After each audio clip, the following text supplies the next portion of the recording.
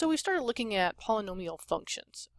I've given the definition in the upper right hand corner in case that you are not following exactly along with the rest of us, or if you're just picking up this video just as a single entity.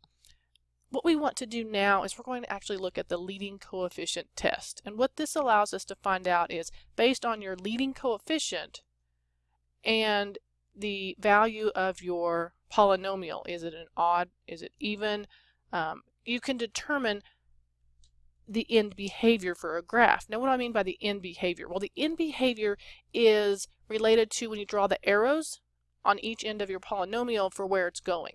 So we can talk about whether it's going to rise or if it's going to fall, on which side that's going to happen. So what we want to do is, let's look at the first one. I've got x to the fourth minus 4x squared. So the first thing I want to find out is, what is n? Well, n is this exponent right here, and what do I notice? Well, I notice it's a 4, so n is going to be even. So now that I've got that, that's already knocked out two of the rules that we have for this. Or make sure you're referring to a chart that you have in your book, or a chart that I've created, or whatever you have for your course.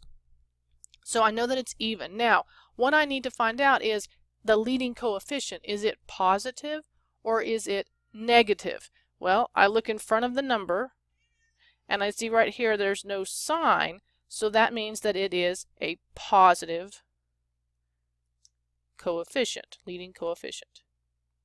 So now, based on those two things, when you look at your chart, and what you're eventually going to understand is, so I'm going to go find even. I see that it is positive, so what that tells me is, it says that the graph will rise on the left and on the right. So the graph, so it's going to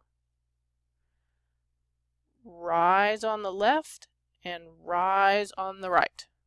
Now, what about another one? Just to make sure we're all together. So now I've got minus x cubed plus 2. Again, the first thing I want to check is I want to check the exponent. I look at it this time, it's a 3, so it's going to be odd. And then what I want to do is I want to come in, and I notice this time there's a minus sign out in front, so I have a minus is my leading coefficient. So what I need to do is look at my chart, or what I've already learned.